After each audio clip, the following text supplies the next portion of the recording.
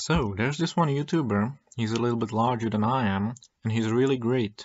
He makes videos from physics simulation games, and he makes some incredible, amazing things in them, but recently he started doing Besiege.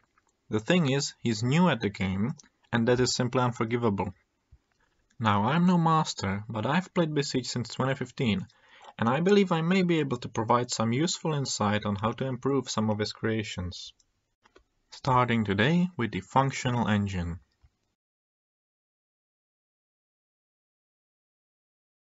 Let's start with the crankshaft.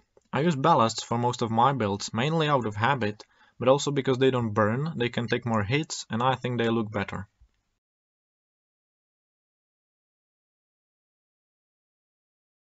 These are the cranks of the shaft, and to make it all hold together I'll use some braces. Braces in Besiege do have weight, so to make it more balanced and prettier, I'm going to shift them inside the blocks.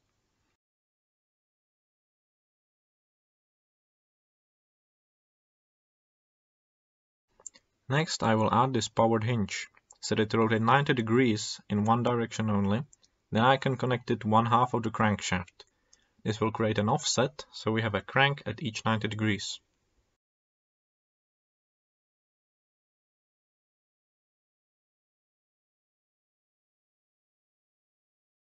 The mounted pistons I will use hinge blocks. I shrink them by half to make them fit better and I shift them inside the block. This way they will rotate around its center.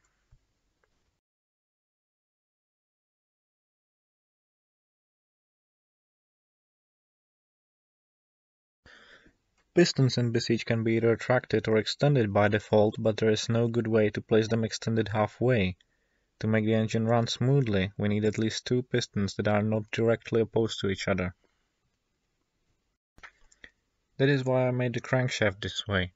Both pairs of pistons start in the straight position, and as the hinge rotates, the pistons get stretched and compressed to get to the appropriate position.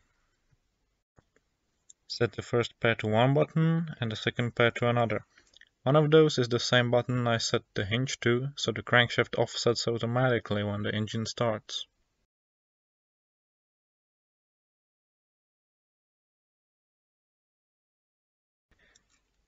Now to make the construction sturdier, I will add some points on the sides and make a bunch of triangles.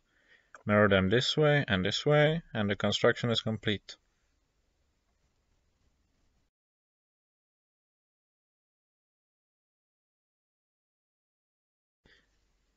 To make the motor run, I will use angle sensors mounted to the crankshaft. First one will detect 0 to 180 degrees to extend the first pair, and the other negative 90 to 90 for the second pair. Just to clarify, this engine does use 4 pistons, but since every other one is extended by default, both pistons in the pair fire simultaneously, which means that it works as if it had only 2 pistons instead of 4.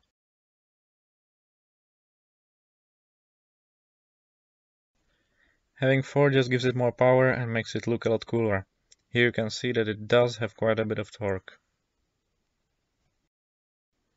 That is the functional engine done.